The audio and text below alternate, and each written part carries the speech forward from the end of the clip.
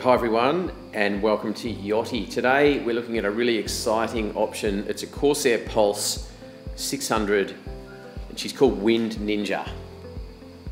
Windninja was launched in just 2016 and she presents great. She's in great condition. She's here now in the water, on Pittwater, available for inspection. We took her out for a sail just to see how exciting this boat is, and it was awesome. The acceleration was awesome. She's a boat that's designed to be fun, fast, competitive, but also safe and stable. So this is equally a competitive racing machine as she is a fun family day boat. She's fiberglass hulls with carbon reinforced where needed.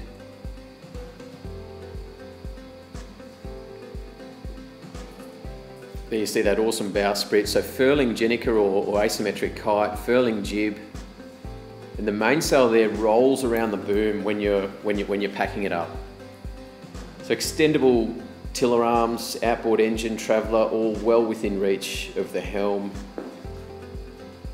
Really designed to be raced two up, but can be sailed single-handed.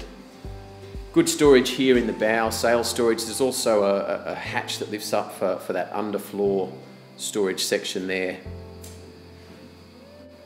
Here we see the hulls folded up. So the Corsair, the Pulse 600's beam is 4.5 metres fully extended, and when those hulls are folded, she reduces down to 2.45. So that's important for towing and also storage. If wanting to store it in a yacht club, up on the dry, or even in a berth.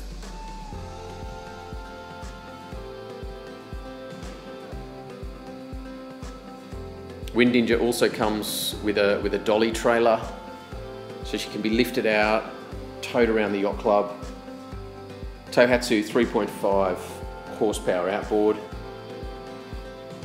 There's also a full boat cover built for Windninja. Her rigging is Dyneema.